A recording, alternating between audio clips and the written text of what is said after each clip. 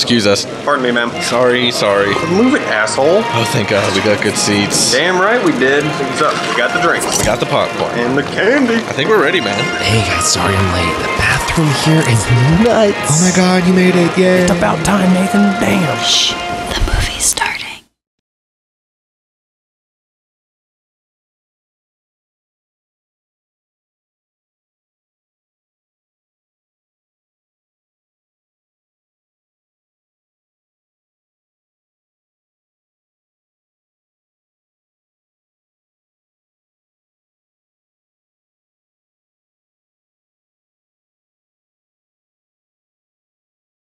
And we're covering The Wrestler, but I'll let my other two co-hosts introduce themselves, gentlemen. I'm Mally actually lives in Hollywood. Oh, we got to talk about that. Yeah. Amazing. And, the other one here. Yeah, and I'm Nathan Simmons. All you gotta do is believe me, brother.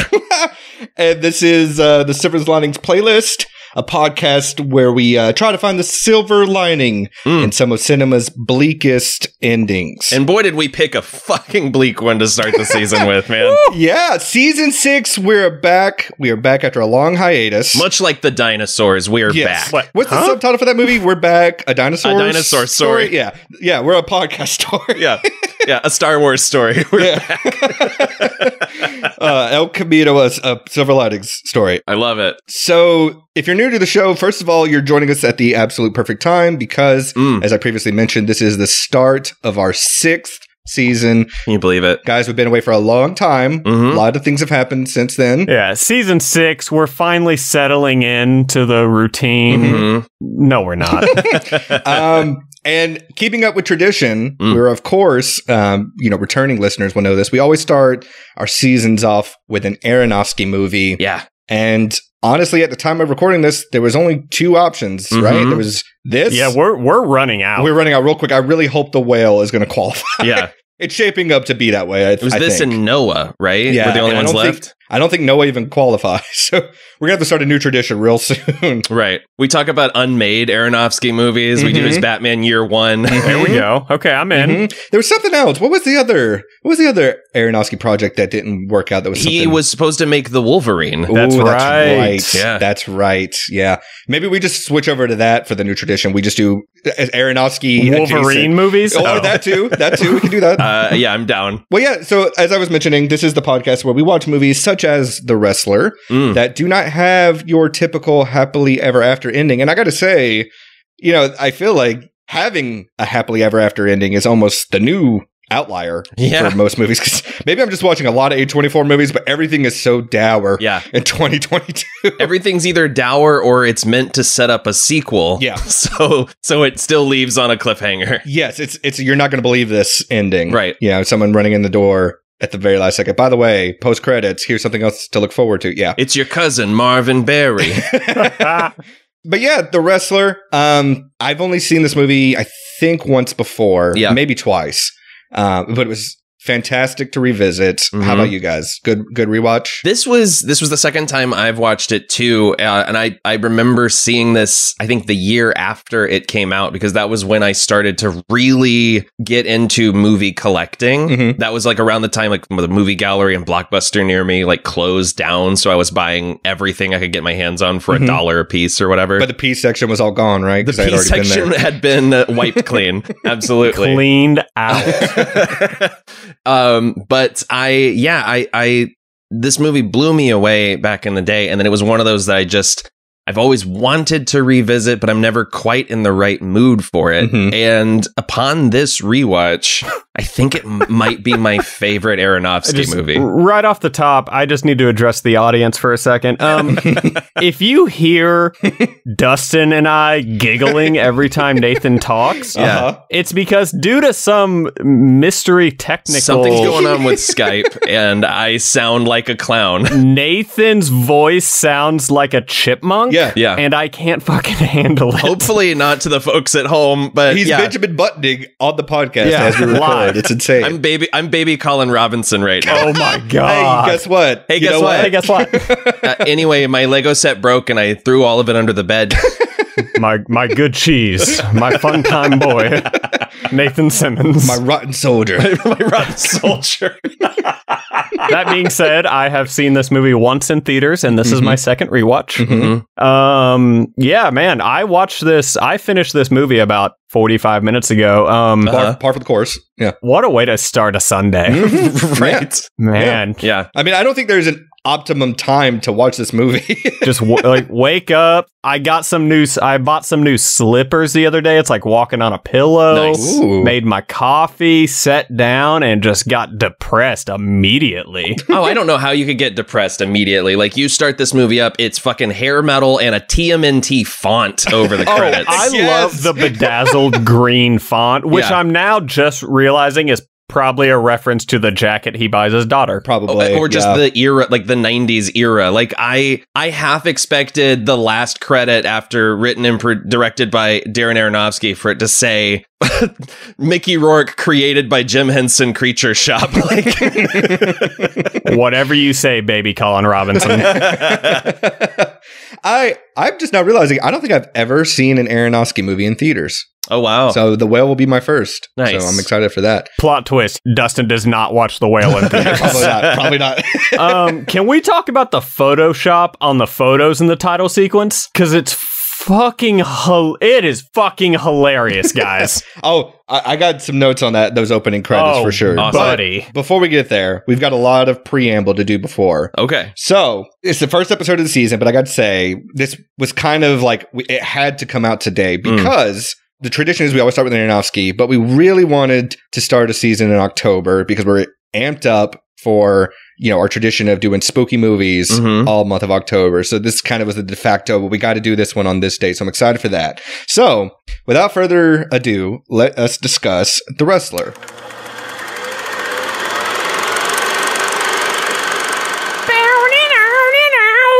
So the year is 2008, and the movie stars Mickey Rourke, who is not listed on Roger Ebert's website for the review. What? He is not listed as the cast What? members. I know. It's crazy. That's an interesting oversight. Todd Barry is listed as the main character. It's like he reviewed The Matrix and did not put Keanu Reeves on there. Right. Keanu Reeves is in The Matrix? Man, you got to be watching with some open eyes, man.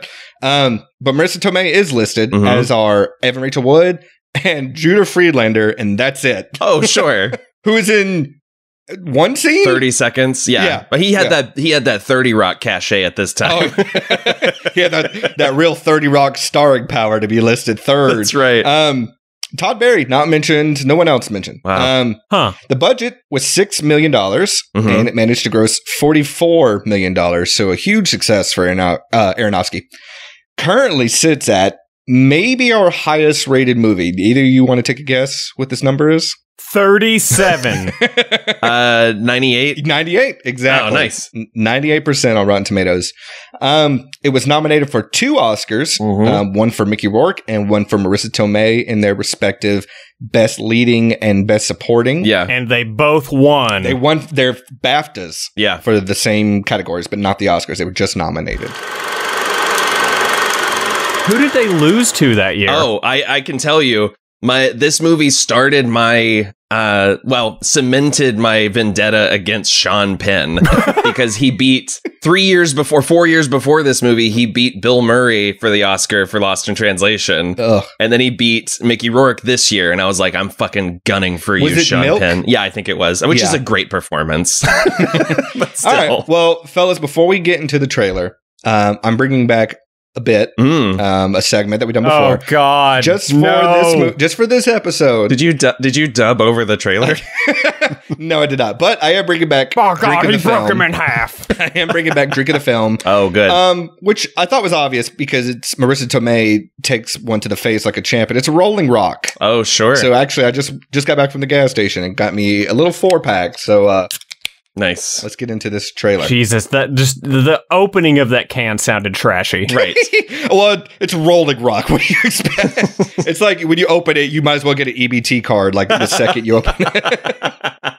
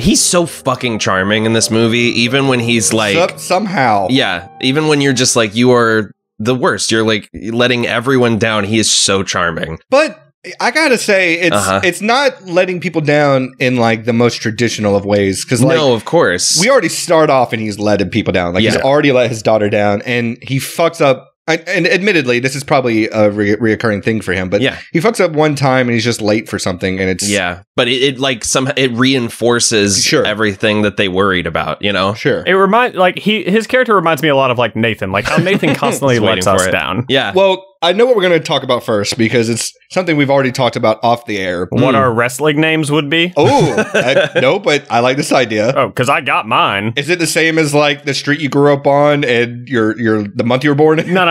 Just whatever you come up with. I mean, first off, obviously, we would be a 3-way tag team known as the Jaded Three. Of course. Of course. But no, I'm going to keep mine clean, simple. Mm-hmm. Philly Jones. Okay. Okay. Nathan, you go ahead. I'm going to think of one. I have no idea. I'm putting you on the spot. Yeah. Dog pound.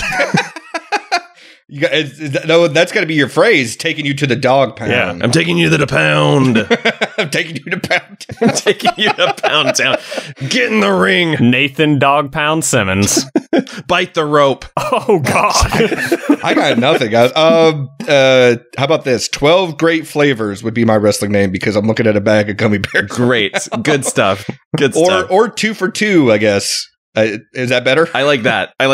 So we're going to talk about how this movie takes place in some weird, fucked up dystopia where Marisa Tomei is a gentleman's 4. Yeah, absolutely. That's the most unbelievable part of this movie. And I see a man get hit with fluorescent light bulbs and all kinds of stuff. No, we've done the Crank movies, and this is the least believable thing I've ever seen. Oh, 100%. How does no one want Marisa Tomei but Mickey Rourke? Like, oh, Marisa Tomei is not attractive. Yeah. What? Yeah. No, Mickey Rourke's the only one who sees something special with her. And then otherwise, like, the general populace seems to be like, who let the sea hag into the club? They might as well be playing Who Let the Dogs Out, like, over the strip club speakers. It's insane. God, that's the song Nathan walks out to the ring to. Yes. I'm liking where this is going. This is great. This is good. But yeah, it's so unbelievable. I mean, I get the first scene because it's a bunch of college kids and one of them makes a joke about like, oh, you're old enough to be my mom or whatever. But no, everyone sees her and they like audibly gag. They're like, oh, yeah, Marisa Tomei. Yeesh McGeesh. Come on, get out of here, goblin. Like, it's so bananas. Like, I don't know. I don't, where does this take place? New Jersey, right? Yeah. Look at it. It's New Jersey. In fact, I think one of the stores is even called like the New Jersey Dollar Store. It is. You're right. Yeah. It's unbelievable. I can't. I think, isn't that New Jersey state motto? Yeah. Yeah. She is like she's like a New Jersey 10, right? Like she's a New Jersey 28. Dude, she's most state 10s. Yeah. She's most state 10s. Just being real. I mean, like, Nathan, have you been to New Jersey? No, I haven't. You can't because you can never leave New Jersey once you go there. That's true. It's like if you eat something in the fairy world, you just can never. We're losing so many New Jersey listeners right now, and I don't fucking care. Let's put it on the list of states that most of our listeners have tuned out of. Sure. That we've insulted before. That's a long list. But yeah, no, it's nuts. It doesn't make any sense at all. God, she's so good in this movie. She's so good and very what's the word I'm looking for? She's very almost like empty behind the eyes, kind of. Yeah. Which I guess makes sense because of where she is in her life in this movie, but she has to put on this front, you know, and that's something you find with like both her and Randy. Like they are completely different people depending on who they have to interact with at the time. Yeah. I mean, the most heartbreaking scene for her is when she's going through the club trying to get someone to buy a dance. And everyone's like, no. Which I love. I love that scene because it's shot exactly like all of the Randy scenes, which is like an over-the-shoulder camera. Like for the first like 10 minutes of this movie, we don't really see Randy's face. We just see everyone else kind of react to him. Yeah.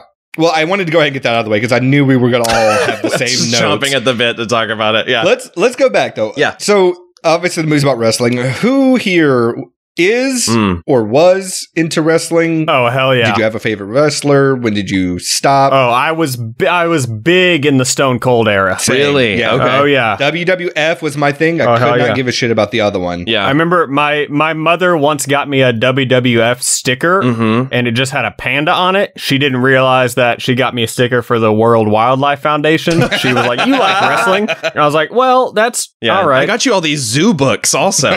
You tried. I know how much you love the WWF. I got into wrestling like a little earlier, like, you know, Bret Hart, Owen Hart, the Hart Dynasty era. But then I really got into it around the Stone Cold time. That was great. And like when Undertaker came back as the American Badass, that was a weird time in history. I was into Stone Cold, Undertaker, Kane, like that era, and then right around the time that like Kurt Angle and all that came out, I was like, I'm out. I can't. I'm not into this anymore. It was a very short window.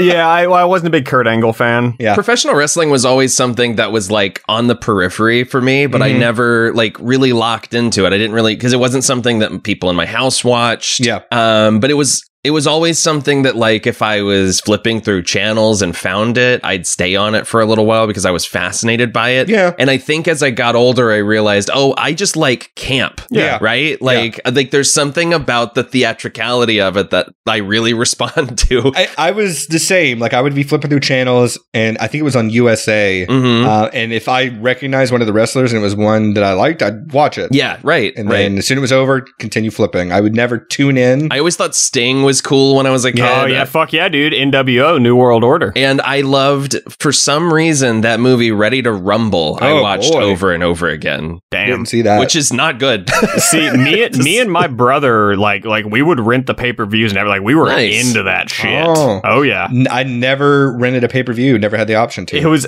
last winter. I went out.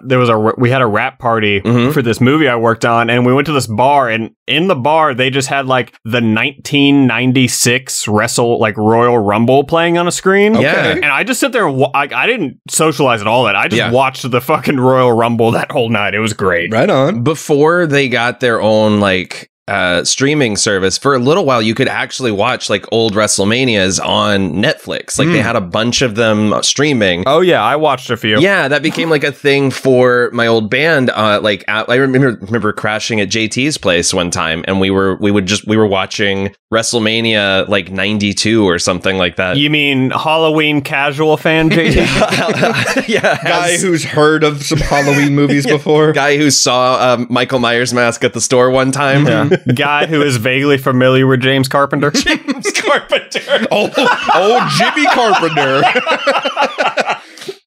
Just look at him. Just look at him. Which I gotta say, Mickey Rourke in this movie could probably give Halloween 6 peanut butter chugging Michael a run for his fucking money. He's got a neck. The boy's got a neck. The boy's got a neck. He's got the look. He has got the look nailed in this movie. Yeah, like, man.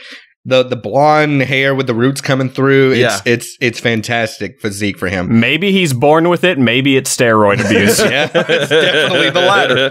So, speaking of which, did anyone see that Florence Pugh wrestling movie? No, I didn't see it. I think The Rock's in it. It really went under the radar, as far as I know. I didn't even know about this. I didn't see it, but apparently it's not that bad. That's what I've heard. I think Nick Frost is in it. Yeah, The Rock produced it too, I think. You're talking about Black Widow? Yes. Pretty sure it's... Don't worry, darling. Yeah, that's what it is. Fighting with my family. Fighting with my family, yes. And isn't it like a biography of some sort? Like based on something? Based on the novel Push by Sapphire, I think. Yeah. That's what it is. I'm going to look it up because I haven't seen it, but I'll watch anything that she's in. So yeah. Cool. Well, we'll just sit here while Dustin Googles. We'll just watch it. You go ahead and watch the trailer, DC. We'll hang out. Yeah. So Nathan, how's work going? You good? It's pretty good, man. Yeah. All right, cool. That's cool. Right on. Let's talk about the opening credits because we mentioned them earlier. Yeah.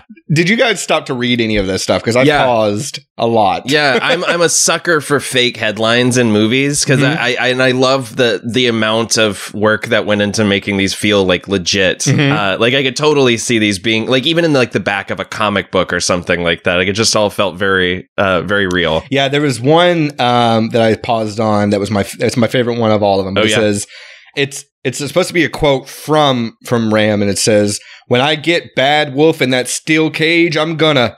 And there's nothing else. Yeah, it's just dot. Yeah.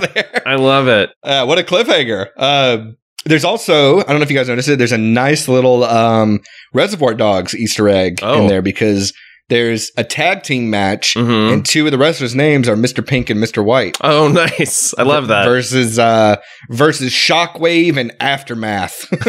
Just his first draft on wrestler names. Like, right. Yeah. No, there are some really great. Well, so what's funny is I was writing down what I thought were fake wrestler names throughout the movie and then realized turns out they're real. Oh, these are real guys just playing themselves. Like Necro is like a real guy.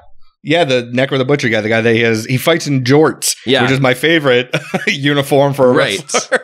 Cut off jorts. Right. And he looks like the lead singer of the Mountain Goats mixed with Richard Schiff, just like throwing down. Oh, Jesus Christ. And we start this off with fucking hair metal. Like this soundtrack got me pumped. And then the Clint Mansell score is like, let's just fucking punch you in the gut right after you hear some Quiet Riot.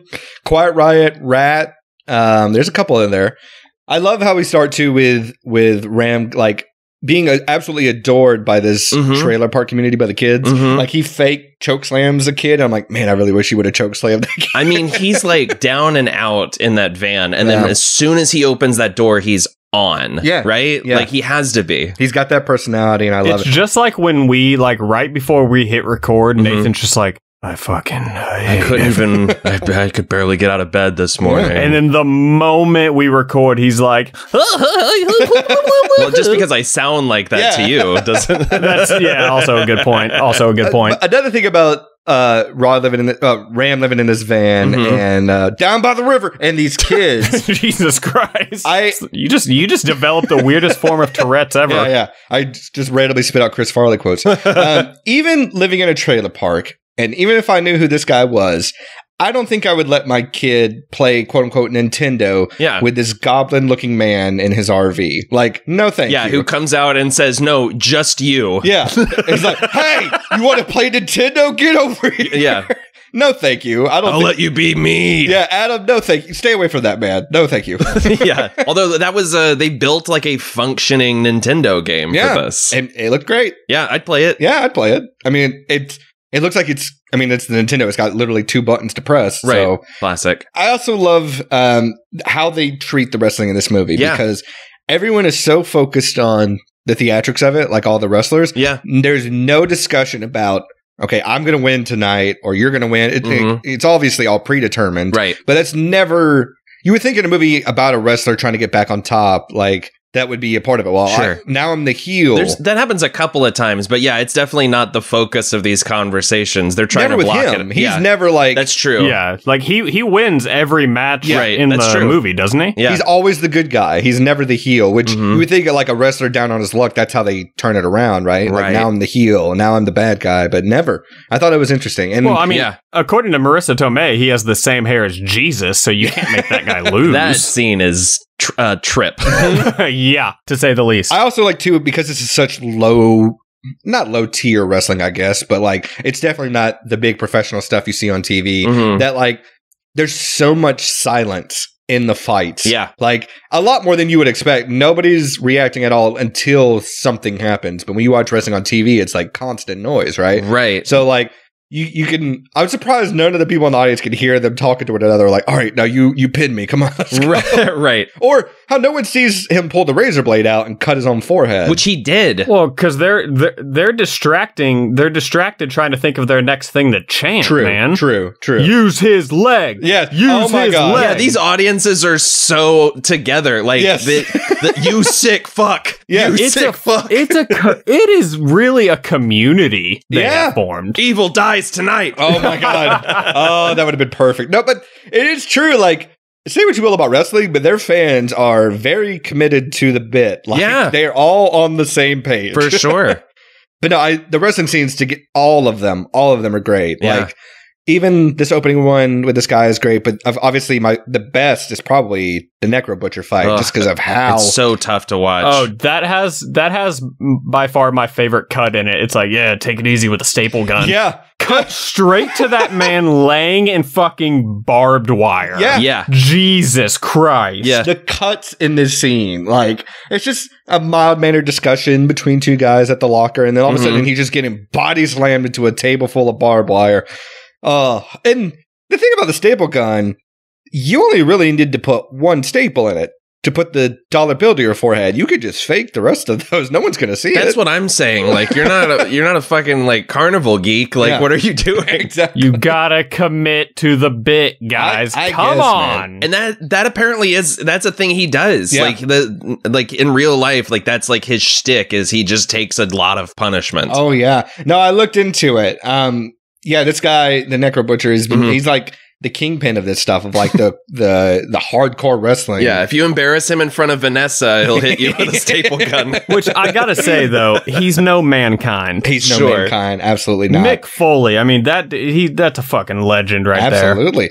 This guy, he had back in 2020 a Hodgkin's lymphoma, but then like beat it. Like, wow. As of last year. Good for him. And with staples. He just stapled that sheer shit together. force of will. But has been wrestling as recently as like 5 years ago. Wow. Like, it's pretty crazy. Yeah, I don't know, man. The wrestling scenes are so visceral for something that is quote unquote fake. Like, well, and I love all of the locker room scenes where people are talking about, okay, so I'm going to work the leg. Oh, you guys are doing a leg thing. Okay, well, we'll do this. Yeah. And like, they're all comparing notes and making sure that, the fights don't repeat each other for the audience's sake. Wait, you guys remember when David Arquette became a wrestler for a while? Because of Ready to Rumble. I do not know about this. Yes. What? Wait, what? You don't know? I do not. Oh, dude, David Arquette got it.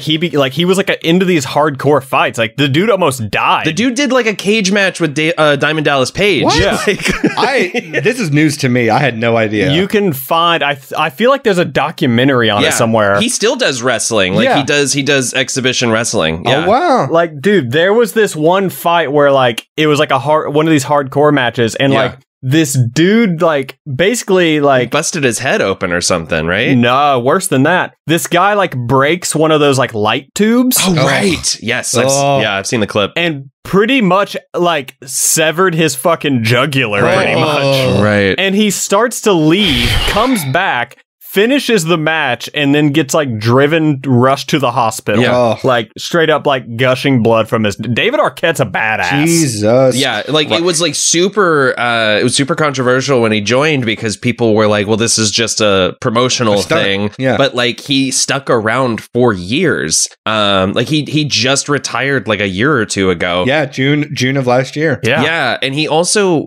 did you know that he also owns the rights to Bozo the Clown?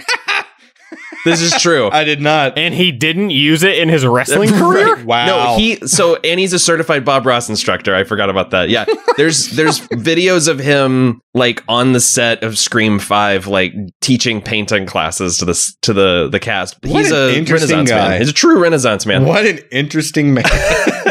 Yeah. Truly wild. Yeah, and by that point, he'd already been in some stuff. Yeah, for sure. Scream was 96. You don't have to do anything after that, buddy. No, dude was in a Robert Rodriguez movie in 1994. Yeah. He came out of the gate swinging. Pretty nuts. I still stand by the fact that he was Ryan Gosling before Ryan Gosling. So that's just wow. Yeah. So he was the proto baby goose. Yeah. Damn. That's his wrestling name. The worst part of this match with the Necro Butcher, though, for me, is the bug spray to the eyes. Yeah. And the fact that we see that beforehand, too, of them in the dollar store. You think this will be good? Spraying me in the eyes. Oh, dude, I love that scene of them just walking through the dollar. That whole sequence is great. When he hits him with the pan, drops, he's like, oh, fuck, move on. What's the dollar store? What are you going to do? Right before that, we get one of my favorite scenes in the movie, which is this Big Body Bez lookalike, with the mobile pharmacy. Yes. Show me what you got there. It's so good. What you want? Yeah, Aronofsky loves his drug scenes. Oh, yeah. He does. Speaking of Mickey Rourke, though, and how his performance in this movie, does it feel to you guys? I mean, it's intentional because he's supposed to be this out of shape, on his last leg kind of wrestler. It feels to me like he's channeling late stage Steven Seagal. Oh, just he's how so out of breath he is doing his old moves. He's so slow. There's so many scenes where the only thing you really hear is and he's just kind of walking to the bar. When he's in his fights and he clothesline a guy, he takes 4 seconds, puts his hands on his knees. Yeah. He's like, Oh, Jesus. And I forgot that, like, he, like, straight up vomits. Yeah. Like, it's truly, like, it's a disgusting performance. But yeah, no, absolutely. There's a lot of that energy there. Maybe best performance of his career, right? Yeah. Are we all in agreement? Oh, I would say so. I love Mickey Rourke, but he's transcendent here. Yeah, he's certainly transcendent in real life, too. I don't know if you guys have been keeping up, but oof. Yeah. I'd watch that show, by the way, Keeping Up with Mickey Rourke. You know, I had an idea for a character that came to me when I was drunk the other night. Okay. Mickey Björk. Oh, Jesus Christ. I'm listening. Is that full stop where it goes? It's me, Andy the Ram Robinson. I'd watch it. Oh. I think did Lawrence of Archer already do that with Dancer in the Dark? I'm just saying, Mickey Bjork's gonna sweep the nation this year. Oh yeah, look out, Christmas 2022. My favorite little detail, because Randy is a very how should I describe? He's very of his time. Yeah. Like, obviously he's trapped in the bottle of the 80s. But very blonde. Very blonde. Which we really all should have gone blonde for this episode. Yeah. I know it's an audio podcast, but like... How do you know we did? Listener, you have no idea. Right. My favorite little like tidbit about him and his way of life is when he's taking a shower after, I think it's with the fight with the Necro Butcher. Yeah. And he's like cleaning himself. Oh, it's after his surgery. And he's cleaning himself up and he gets out of the shower. He goes to take a towel off the towel rack, and behind the towel rack is just a poster just a poster of a naked woman. Yeah. But like from the neck down, there's no head attached to it. It's so like, of course this guy would have this. It's such an interesting button to that scene because that's after his heart attack, and he's like very carefully like bathing himself, and he like looks at his scar for a long time in the mirror, which is like something I've seen my dad do. Like my dad had a really awful heart attack about 10 years ago, a little bit actually more than that, but like it's like this really like kind of introspective thing where you have to like occasionally reckon with how different your body is now. Yeah. And the fact that it's a ticking time bomb, right? Like, right. And then he ends the scene by just like, and anyway, here's my secret tits. It's so on brand for like what you expect of that guy. It's great. And I mean, to tie in with that too, I think my favorite aspect of this movie is that it's so simple. It's literally like an A to Z plot. About this guy who's past his prime, but there's so many layers in the performances and the direction. Like even him just walking, like there's lots of scenes of him just walking. Oh yeah. Like especially when he gets hired in the deli at the restaurant and he's walking down all the different back corridors of this grocery store. Imagining the crowd psyching him up. Yes. Yeah. Yeah. Like he's going into a wrestling match and like, it's a long shot and there's a bunch of stuff like that, but it's amazing. Like you get so much character, like, Mally and I have been to film school, and what's the one thing they try to drill into your head? It's story first, Don't go right? blonde. Oh. Or that too, yeah. Or the 180 rule, or whatever. Insert your own joke here. But it's amazing on how so many tentpole big budget films don't recognize that anymore. Right. And I know that's film snobbery, but like this is such a simple movie. It's such a low budget, simple movie, right? And it's so much more compelling. And nothing, like even when nothing's happening, when it's just Marisa Tomei trying to get someone to buy a lap dance, it's visually nothing's really happening, but it's so compelling. Or this scene where this kid is describing Call of Duty 4 and he feels so like out of his depth, trying to understand the conversation. What does he call it? He call in duty, or what does he call it? He calls it something wrong. Colin Duty. Colin Duty? That's my wrestling name. Colin Duty. Oh my God. But also you have this kid describing like an S&S soldier. Yes. Like he also doesn't really know what he's talking about. And there's just all these like little tiny details that make the world feel lived in. I think it's less that he doesn't understand what that is. And he's like, this is what they're doing in video games now? Right. We just have A and B. Yeah. And it's two guys fighting and 2 dimensions, 8 pixels or 8-bit pixels, whatever. Yeah. That's all the pixels we needed back then. Yeah. This is entertainment enough. This Nintendo that still works, which is immaculate condition, by the way. Like, absolutely. Well, if you only have one game. Yeah, I guess that's true. I guess let's talk about Todd Barry, who I absolutely love. Oh, man. Big dogging Randy the whole time. Yes.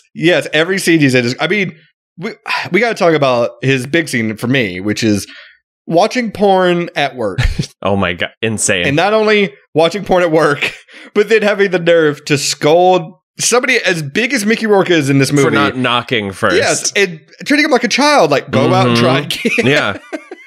Oh boy, I love such a no. My big moment for Todd Barry was when, and this feels so fucking real for every shitty retail job I've ever had, but like when Randy cuts his hand open, there's customers here. Yeah, he's like, "Come on, Randy, there's customers." Yeah, that's so true. Nothing in front of the customers. Oh, it's so accurate. Yeah. Which I will say, the previous deli scene, love it, where like his first day, where he's like really getting into it, is so fucking good. Oh, I love it's it. Great. Yeah, it makes me really happy. Like I'm like, he's doing it, man. Like he's crushing. There's a joy to it. That scene and then the scene with him and Pam in the bar are maybe my two favorite scenes because they're just like the cutest things on the fucking planet. He enjoys that first day at the deli counter so much that he immediately goes and starts canceling his fights because he's like, I got this. I'm okay. Like I'm gonna make it up with my daughter. Yeah. Everything is gonna be okay. And then one motherfucker recognizes him. Yeah.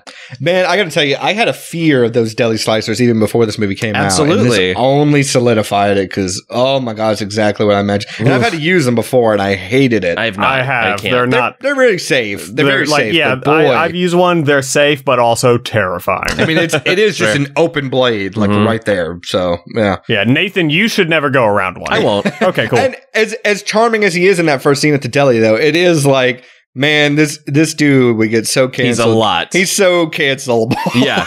And then just harassing Marisa Tomei at work, man. Like, first of all, harassing women at work, not a good look. But second of all, you're in a strip club, and there's a certain decorum you have to have. And don't touch the strippers and don't wear sweatpants. Yes. Don't. And I don't know. I mean, doesn't she have a stage name as well? I can't. It's not Cassidy. Yeah, you can't call her Pam at work. No. Man. You know what? Like when he goes to visit her, we see him go into the bathroom and like primp himself a little bit, and you just know that he like his balls now smell like the hand soap in that bathroom. Like that's Nathan. Yeah, he's that guy. No, he's right. He's right. That is definitely. yeah. Why are you booing me? I'm right. It's not even the foamy soap. It's the pink one. He's like, let me lather this up. Also, this guy drinks coffee at the strip club. Yeah, that's a bold move. Yeah, real bold move. Absolutely. But I also got to say, as much as I like Marisa Tomei in this movie, she is... You tread fucking lightly, sir. At least in one moment of... this scene right here where he gets confrontational with her. Yeah. Slightly delusional. Because she has a line where she goes, you think that I'm like this stripper and I'm not. And I'm like, lady, with all due respect... You are a stripper. Like, no. You could say you don't want to be a stripper. They're both in different kinds of denial. Oh, you know? fully. Marisa Tomei is a fucking saint. Y'all shut the fuck up. Also, I love that David Arquette's Wikipedia page is just still pulled out. Oh, yeah. I was skipping through it while we were all talking. He's like, I'm gonna keep this up for later. Let me just bookmark this. You know who else is amazing in this movie? Evan Rachel Wood. So good. Totally forgot she's in this movie. Me too. Yeah. And like we get another one of these like unspoken perfect moments when Stephanie's girlfriend opens the door. Yeah, that's what I thought. Yeah. So like there's so much on her face when he says, "Tell her dad's here." Yeah, like her, Stephanie's partner is sat through years of stories of her unpacking her trauma. Oh yeah, you could tell Evan Rachel Wood is unloaded on her about her dad. She just has that look. She answers the door with this look like, oh, this motherfucker, this guy, for real. There's no way you could confuse him with anyone other than who Evan Rachel Wood has described at this point. Like, well, yeah, he's not the mailman. Like, no, he's clearly you open the door and that face is there. Yeah, you know who this is. It's Whiplash, the guy with a face that could cut diamonds. Absolutely, right. Yeah. Oh, hey, Marv from Sin City's at the door. You didn't tell me your dad was Marv from Sin City.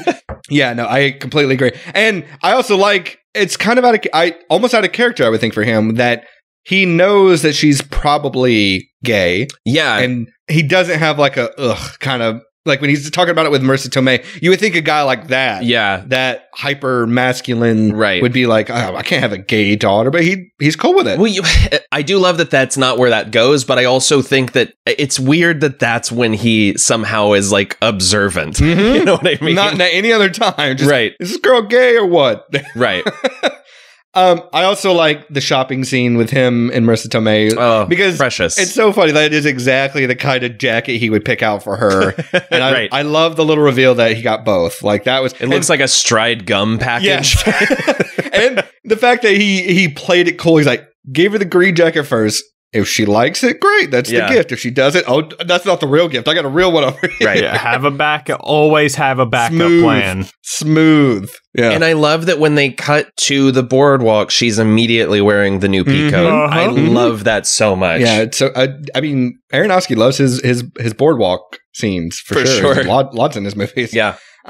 I don't really have much else to talk about except for the ending. Do you guys have anything? I just want to point out that the curtains in his trailer are fucking pointless. Yep, they don't do a damn thing. There's a whole scene of him closing the curtains, and I'm like, dude, it's the same amount of light in there. And I want to talk about Bob. Yeah, that man has no shame. Like he's a salesman through and through. He sure is. He sure is. He's just trying to sell a car to one of the guys working the show. I love that scene. That scene's so funny. And I love like kind of as the scene's like fading out, he's like, hey, how about something pink?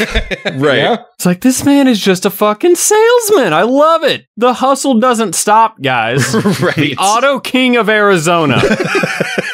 He gives Pam the Randy the Ram action figure. Love it. And we see her kid playing with it. And Randy pins Starscream. And all I thought was, I really want to see that actually as a movie.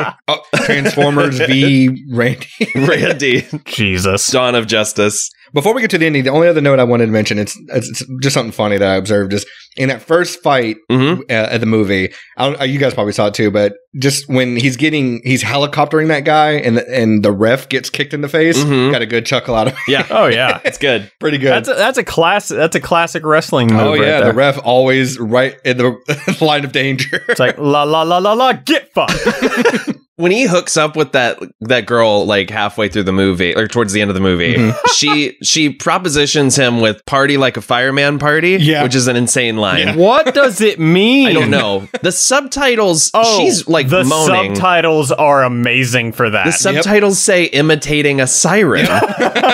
Which is really funny, and I just never considered it. Is that not how you guys do it? Because that's no. Okay, sorry. Me neither. The most relatable Randy is in this whole movie to me is when he sees a ferret and dips out. Yeah. He's just like, what the fuck? Like, nope, that's it. Oh man, waking up in that makes that scene so much more gross, though, because he does wake.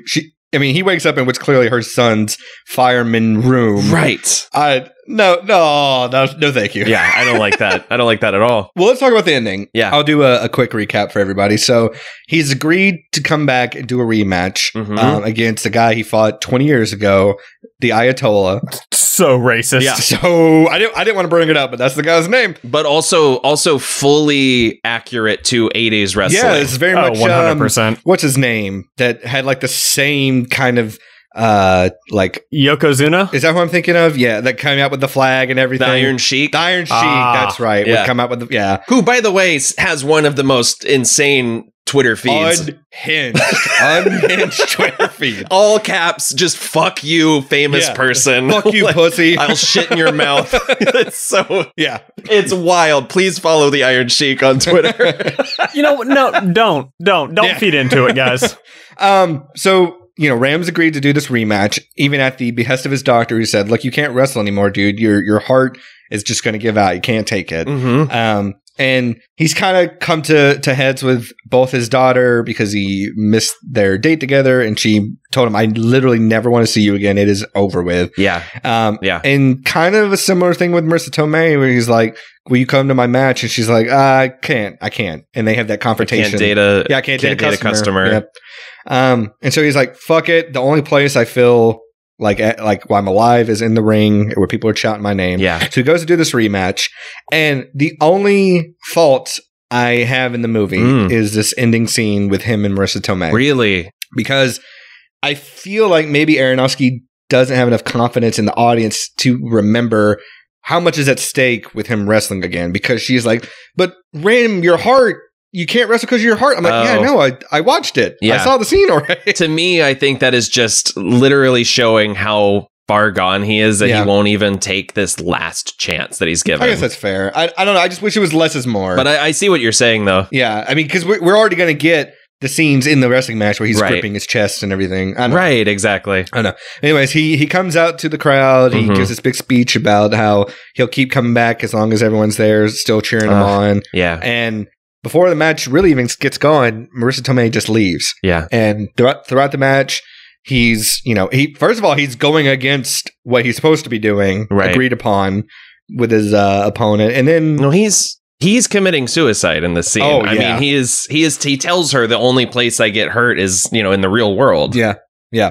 And, he's clutching his chest. He's hearing his ears ringing and everything. And he decides, fuck it, this is it. Yeah. And he goes to pin the Ayatollah. He gets on the top ropes, which is like his signature move. Yeah. Tears in his eyes to the full cheer of this crowd. Woo! Makes a leap. And we kind of just cut to black. Don't see what happens. But, I mean, we can all be in agreement, I think. Yeah. It has been confirmed by the director in a Reddit AMA. Yeah, it's not up for debate. Right. It's not he dies. as ambiguous as a lot of other movies, yeah. I also love leading up to this match that, early in the movie, we saw his, pre-performance ritual. He goes...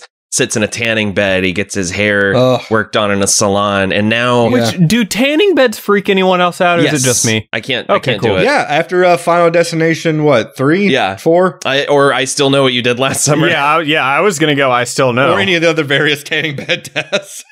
How dare you lock Jennifer Love Hewitt in a tanning bed? That's the new no one puts baby in the corner. How dare you? No one puts J-Love in a tanning bed. How dare you lock Jennifer Love Hewitt in a tanning bed? Yeah. No, I never liked tanning beds. No, thank you. Not for me. No, yeah. The Silver Linings playlist officially is anti-tanning bed. And also New Jersey. I'd rather just get cancer the good old-fashioned way. I'm like the Jenna McCarthy of getting cancer, not from a tanning bed. So, anyway. What? Jenny McCarthy. We'll gloss over that. We're not going to gloss over that one. We just lost Jenny McCarthy as a listener. Oh no.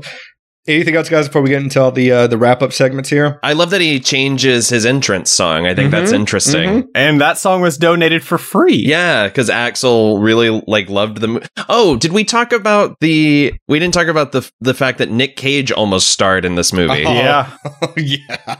Yeah. I think this was the right choice. Depending on who you ask, you get a different answer. Right. Yes. Because Aronofsky apparently always wanted Rourke. Yeah, and the producers wanted Cage, and then Cage felt like he didn't have enough rehearsal time. Yeah, it's which, speaking kind of semi-related, this and Black Swan started out as the same movie. Oh, really? Yeah, originally the daughter was going to be like a dancer or something in New York, and then as Aronofsky researched that, he was like, oh, this is its own thing. Wow, that's cool. I think we talked about this in the Black Swan episode, but I cannot recall. I think we did. Which, that being said, what would it be like if you put Mickey Rourke and Black Swan and Natalie Portman in this movie? What's that world like? Whoever wins, we lose.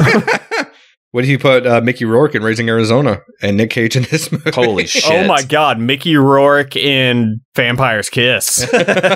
Oh. Now we're fucking talking. All right. Or Bad Lieutenant. Yeah.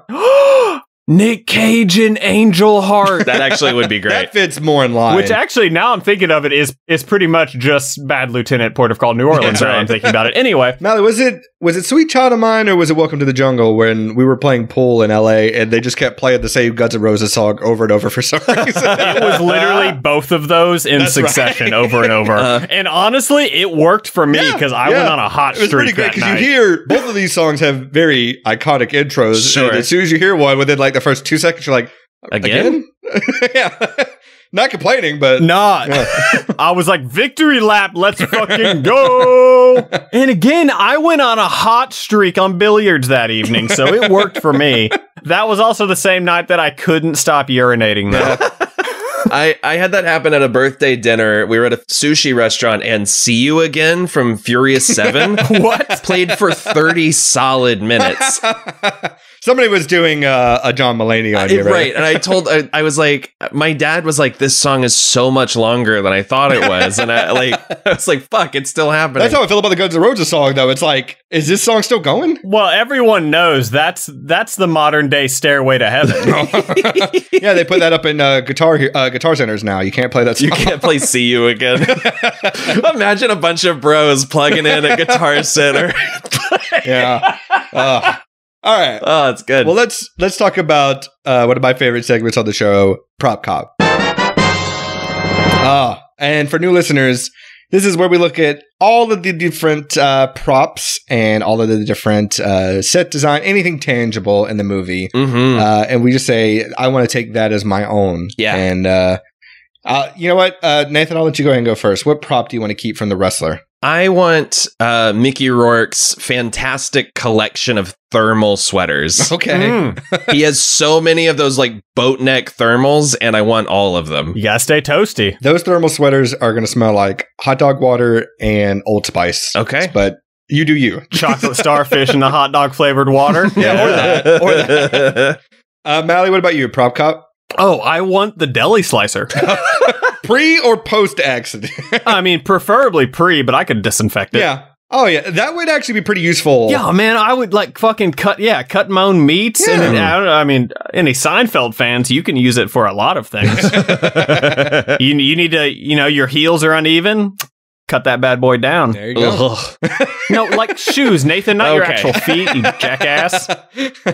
That I just want the Ram action figure. Yeah, it just was perfectly. It's perfect. It's a perfect, like, that's the prop I can steal from set if I worked on this movie. Sure. You know what I mean? So I think that would be great to add to the collection. So, all right. Well, what about bit part? This is, of course, where we take a smaller role in the movie, preferably an unnamed character, and we recast that character with ourselves.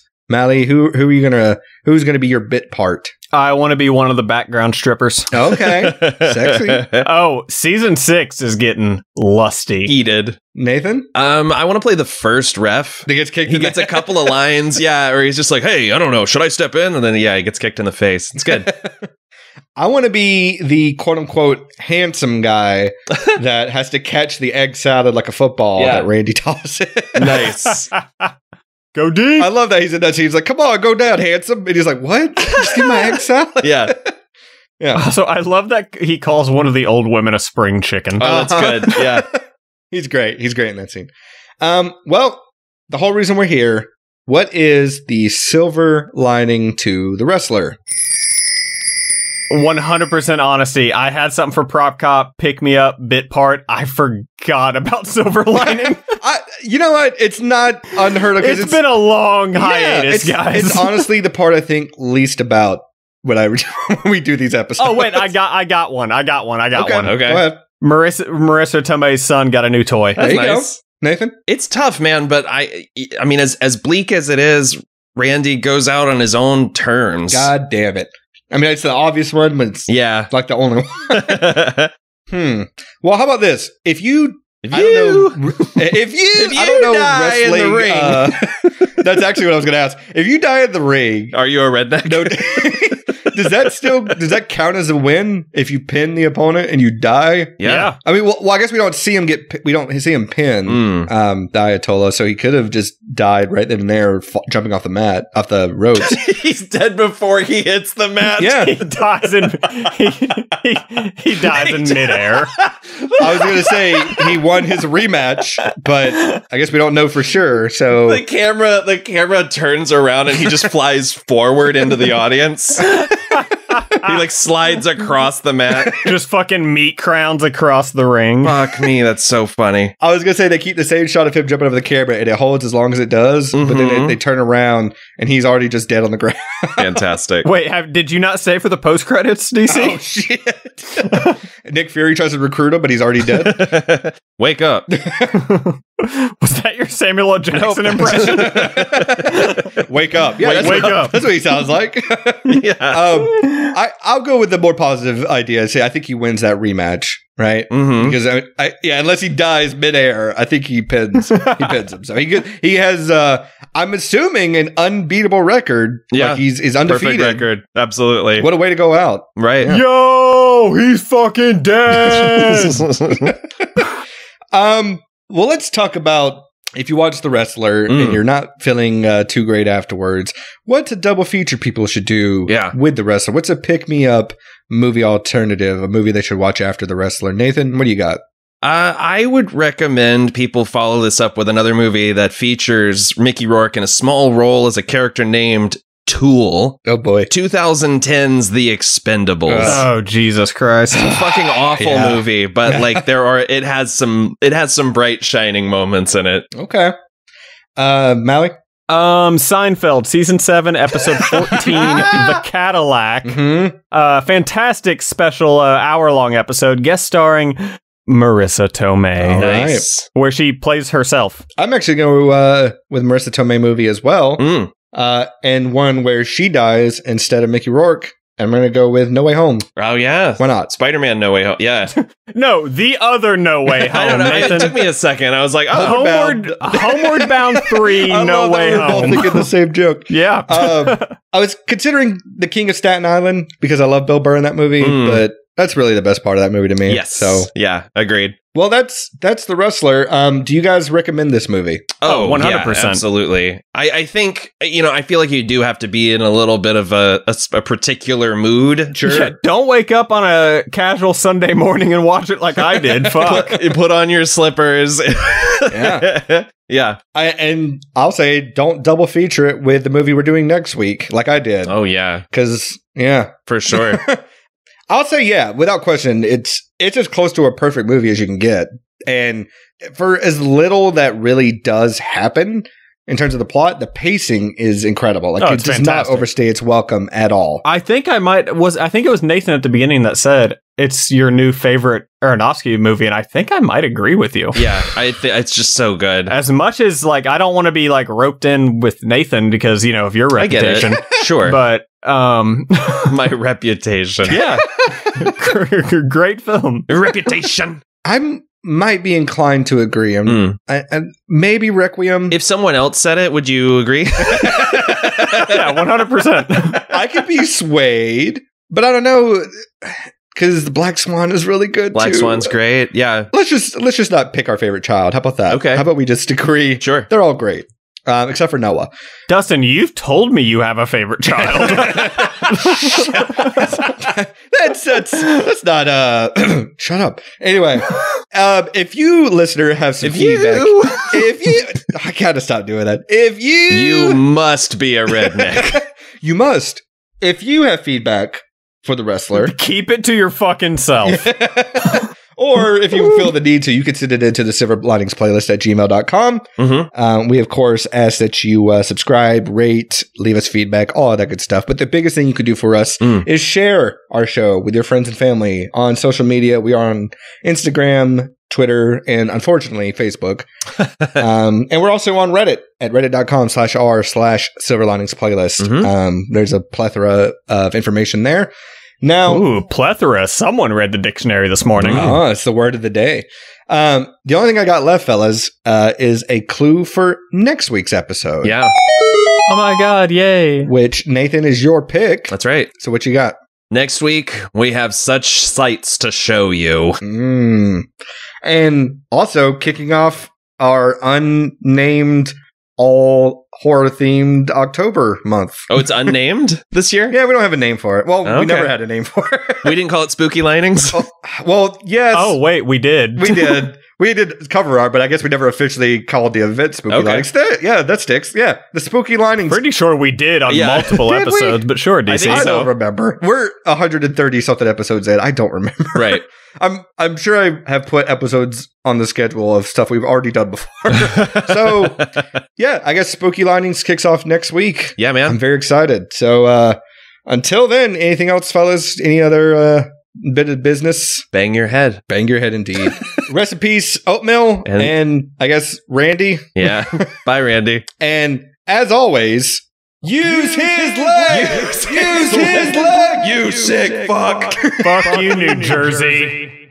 Excelsior! Excelsior! Excelsior! Excelsior! Look it up.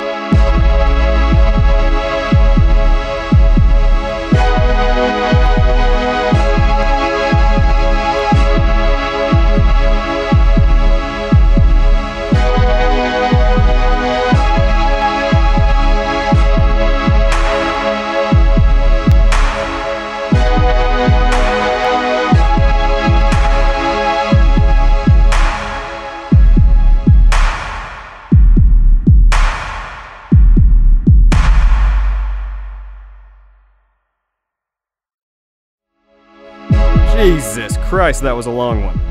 Anyway, if you're still here, thanks for listening. And remember, you can always check out our back catalog for over 100 episodes of the show. Like, subscribe, and leave feedback if you want. And tune in next week for another one. Laters!